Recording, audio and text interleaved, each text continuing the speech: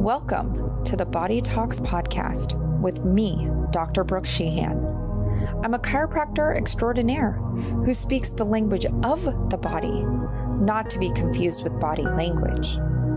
Join me on this show as I disrupt current beliefs about where health comes from and how you can discover your greatest health potential without having to spend hours away from your life's work in order to do so. Because reaching these levels of health is possible once you learn how to carry on a dialogue with the greatest creation to ever exist, the human body. By tuning into the whispers your body speaks and addressing them, you avoid the potential damage that is created when the body begins to scream, allowing you to experience healing in a whole new way. This show will guide you towards true health so you can continue to change the world. Your body holds the answers. I'm here to help you discover them on the Body Talks podcast, starting now. Welcome, everyone, to another episode of the Body Talks podcast with me, your host, Dr. Brooke. As I ask you every single episode, are you listening? The body speaks in so many amazing ways, but are you listening? Today, I'm joined by Tom Paladino, who is a Scalar Energy Researcher with over 25 years experience in developing healing techniques designed to help people all over the world recover from pathogenic infection and experience true health and wellness. This guy is totally speaking my language, and I love it. And I'm excited for you guys to get to hear more. Welcome, Tom. Thank you, Doctor. Thanks for the invite. Absolutely. So to start off, can you share with our listeners where Scalar Energy originated and describe its nature? Sure. I am working with an energy spectrum, scalar energy. It's not electricity. I've developed scalar energy instruments that capture, that harness scalar energy. So to the heart of the matter, scalar energy is a divine energy. It's from the sun. It's from the stars. It's consciousness. It's the first cause of reality. It's the instructions of the universe. And that's why it's so important. Electricity is a movement of electrons, so to speak. Well, this is much more refined. This is much more important than a movement of electrons. I'm working with consciousness, the intelligence of the universe. So my instrument really is accessing consciousness, the instructions of the universe. That's what scalar energy is. I love that. So then how does scalar energy differ from electromagnetic energies? I believe all stars are the point of origin of scalar energy. They're storehouses, if you will, of scalar energy. And all energy initiates as scalar energy or life force energy. Hence, electricity and magnetism are a subset or a derivative of this primal energy. So scalar energy is the initial energy of the stars. And therefrom, we have a breakdown, we have a conversion into the inferior type of energy, electricity and magnetism. Mm-hmm. Very awesome. So then how does the scalar energy transmute into the matter or go into the matter for people who may not understand transmuting? Sure. I believe scalar energy are instructions. I believe it's a form of non-physical intelligence. And as such, I believe it's responsible for assembling matter, covalent bonds, ionic bonds, etc. Mm-hmm. So if my hands represent a molecule, that molecule is held together in a specific rigid geometric shape by way of scalar energy. So scalar energy will create a molecule, you negate scalar energy, and the molecule falls apart. It disassembles. Some people call that transmutation. 100 years ago, it was known as alchemy, but it's very real. We can shape, we can create a molecular form, or we can break down a molecular form. So with that being said, when you're talking about building and breaking, how does Scalar Light turn on the ability to form our own nutrients? Yeah. With my instrument, working with a scalar energy instrument, I'm able to send energy into the quantum body And that energy will take the existing proteins, building blocks, say elements inside the body, and rearrange the elements into an amino acid, or rearrange the existing elements into perhaps a fatty acid or a mineral. Meaning what? Everybody's composed of carbon, oxygen, phosphorus, nitrogen, calcium. Yeah. And I simply just take those existing elements and rearrange them into a micronutrient. So from elements rearranged into a micronutrient. Awesome. So how specifically are you able to enhance that energetic? Yeah. Like, how are you doing that for people? Sure. With my listeners. So with my instrument, the way I instruct my instrument, I actually take a magnified photograph of, say, a vitamin, and I place it inside my instrument. Now, my instrument will look at that magnified photograph of a vitamin and then recreate that molecular structure in my quantum body. So the download, or the informational input, is a photograph of a micronutrient. And then the instrument will recreate that molecular structure in the quantum body. Okay, so just for clarifying, so you'll take the vitamin, you put it into the instrument, or it's magnified in the instrument, and then do you scan that instrument over your body field? I understand you're working with people remotely as well, so I kind of want my listeners to also understand how you can work with people near and far. Sure. When I work with people, I work with them by way of an emailed photograph. I only work with photographs. So this is my photograph. If I were to take my emailed photograph and place it inside the instrument would make a connection between the instrument and the quantum body, the quantum signature on this photograph. Okay?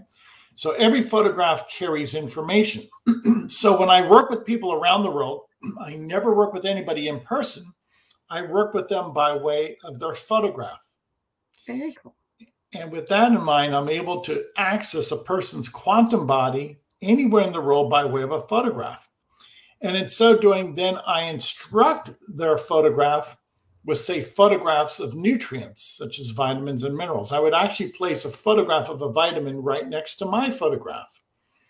Hence, the information from the photograph of a vitamin would share in my quantum field immediately.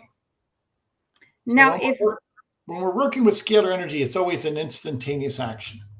That's awesome. Okay, so then would a person need to submit a more recent updated version, like photo of them, or it could be any photo, like a high school photo or a... That's an astute question. The age of the photograph does not matter, because scalar energy is always in the present moment. Okay, great. Now, keep in mind, this is not electromagnetic theory. In electromagnetic theory, you have a timeline. Right. In a scalar energy paradigm, everything is in one time frame, the present I am. In other words, scalar energy is a present moment. There's no past, there's no future. Great, awesome.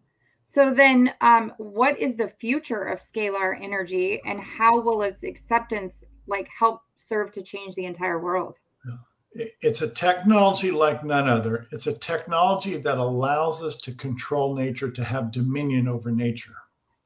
Yeah. So if scalar energy is consciousness, it's the instructions of the universe, and we can control those instructions of the universe, then we can control the outcome in the universe. So scalar energy gives us dominion over nature. Wow. And so the unique experiences that you've witnessed working with this scalar energy in your laboratory, can you share some of those experiences with us?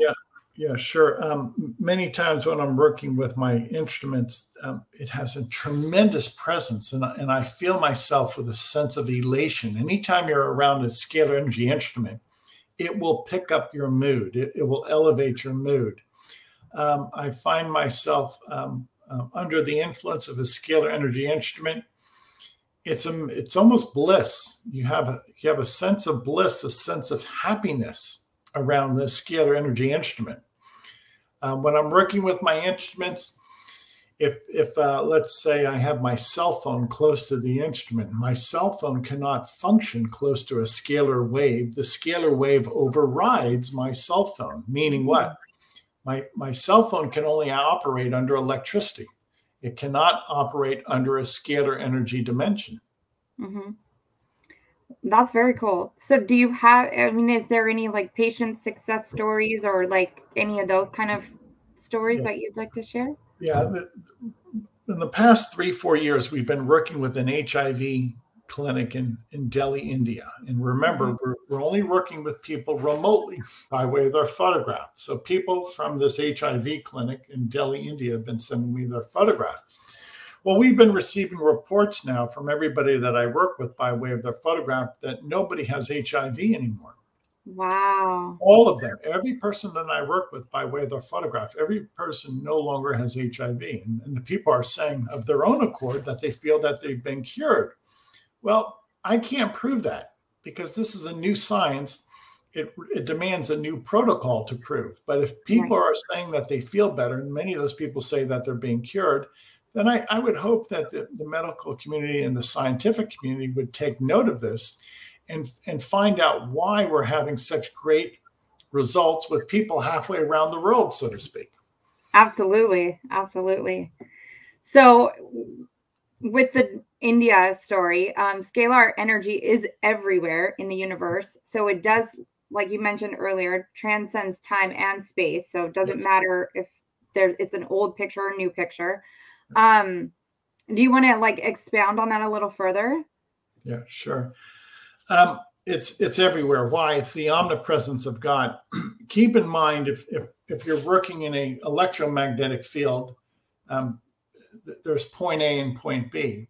With scalar energy, everything is the point. It's a holographic concept is what I'm getting at. There is no point A and point B with the scalar energy force field. So with that in mind, it transcends time and space. There is no impediment. Okay. There's only one time, the present moment, and all spatial consideration is boiled down to one space or one moment in time. So it's unlimited. We no longer have the impediment, the obstacle of space and time. We overcome, we transcend time and space. And with that said, this really is a new and a different dimension that we're working in. And hence everything in a scalar energy force field is an instantaneous action. Whereas there's a cause and effect, so to speak, in a electromagnetic environment, and it takes time to experience this cause and effect relationship. In a scalar energy environment, everything is instantaneous. Action has no time delay. So it's really a different way of looking at reality, scalar energy. Yeah. So is scalar energy a cause of time? Yes. Okay.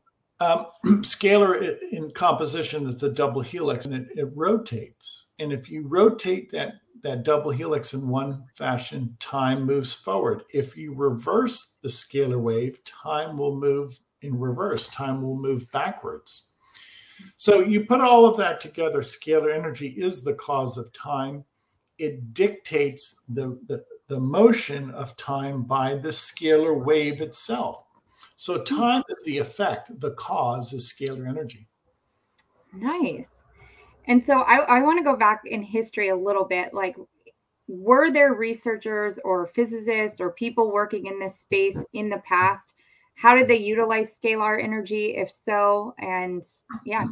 There was an American inventor. His name was Thomas Moray. He lived in Utah, and he actually had a scalar energy antenna atop surmounted on his laboratory, and he was able to capture that star energy in the antenna and then funnel it into his laboratory. So he ran his laboratory equipment on scalar energy, sunlight, starlight. Now that in and of itself was one of the prototypes, one of the early prototypes of this energy put into application. Imagine that, being able to erect an antenna, capture free energy, scalar energy from the stars, funnel that down into your laboratory, and operate your laboratory with this free energy. That's amazing. Yeah. Amazing. The the day is coming, people will understand what these great scientists have achieved, and they'll realize that scalar energy is an unlimited source of energy. It's going to end the energy crisis. Absolutely. Yeah. How does it assemble and maintain all physical forms? There's an intelligence behind everything. Absolutely. If I'm representing a molecular form, there's something that holds that molecule in place. There's order. Okay, otherwise there would be chaos if it fell apart. So scalar energy is the intelligence, is the hydrogen bond, is the ionic bond that holds together matter. Everything has intelligence behind it, including a molecular bond. So it is scalar energy that brings order out of chaos. Without scalar energy, all matter would break apart, so to speak. There would be no order. There would just be chaos in the universe. So I believe the fundament that holds everything together, that gives everything order, geometry, shape, is scalar energy. Interesting. So geometry and shape, and we know we have 7 major chakras and other subtle bodies, 12 other meridian points and other subtle bodies around our physical being. We're not just physical matter, but how does scalar light or scalar energy balance our 7 chakras? The chakras are composed of scalar energy. So the best way to access the chakras are by way of a scalar energy instrument.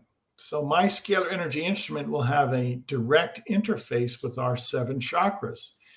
And in so doing, many people say that they have an emotional uplift. They have a sense of well-being, a sense of bliss, or a sense of contentment. Others will say that the chakra balancing by way of my instrument has produced a greater, if you will, awareness of their life and their responsibility in life. Many say that it enhances their dream state. And all of that will call to mind the fact that scalar energy is the animating force. It's not me. I don't work with chemicals. I work with photographs of people, and I can send scalar energy or chi or prana into that photographic dimension. And hence, again, this is the new science of scalar energy, in which we're working with non-physical action or instructions. And those non-physical actions have a salubrious effect upon people.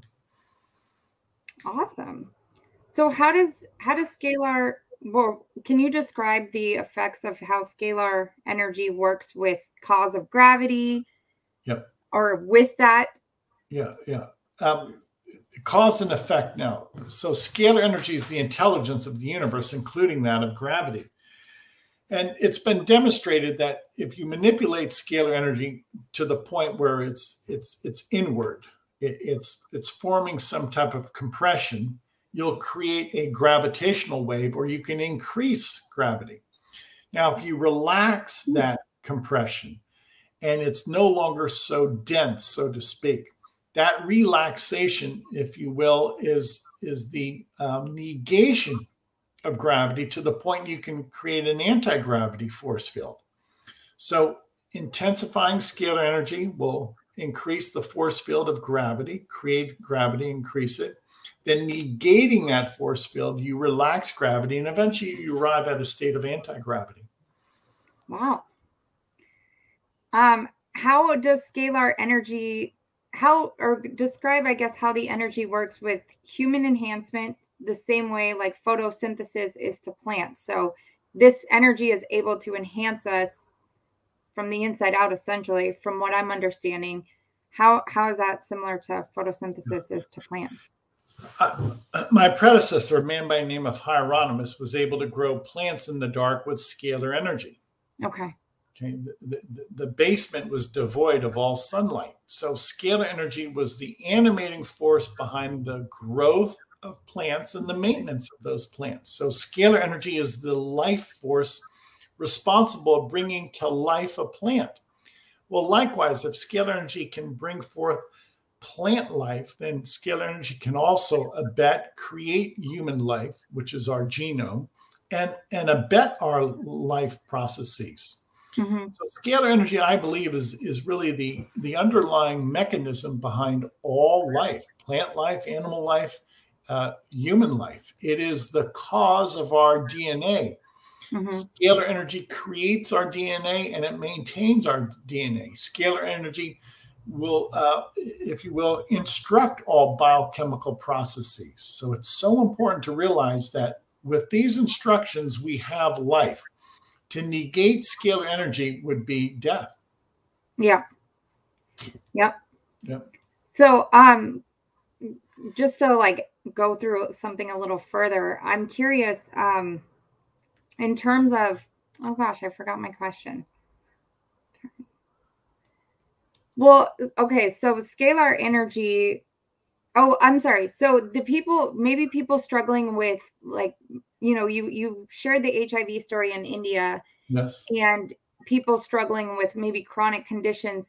Is this something all humans can find value in utilizing, maybe like sending you in that photo, doing a scan with you, connecting more on that? Or is it something where you have to have a chronic condition in order to see any sort of results? No, even people in sound health can benefit. And keep in mind, this is scalar energy is sunlight and starlight. Now, whether you're healthy or your health is compromised, sunlight and starlight is crucial to all life.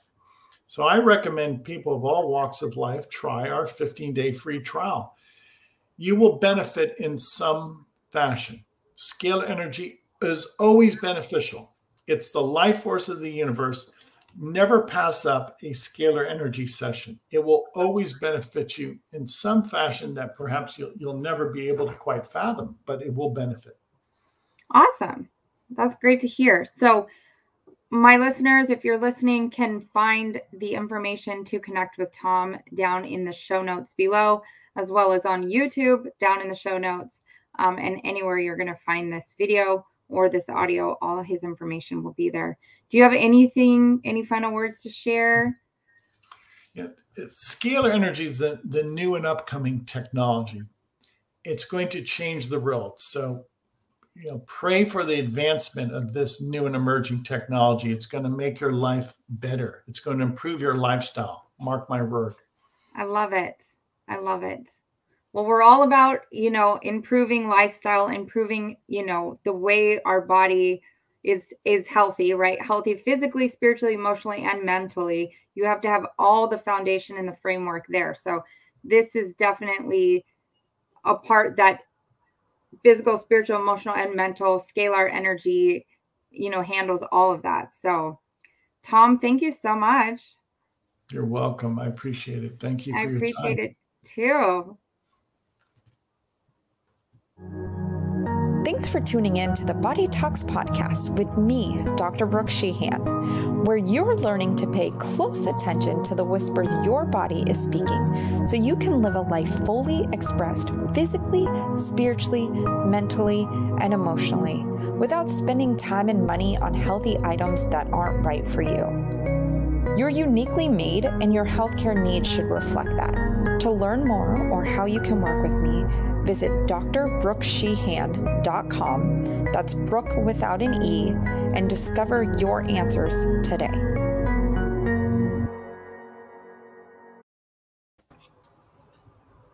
Hello. Hold on, what? Wait. Oh, wait. Hi. Okay. I was like, I don't know how to do it. Okay. All right. Awesome. Thank you, Tom. Thank you. I have so many questions.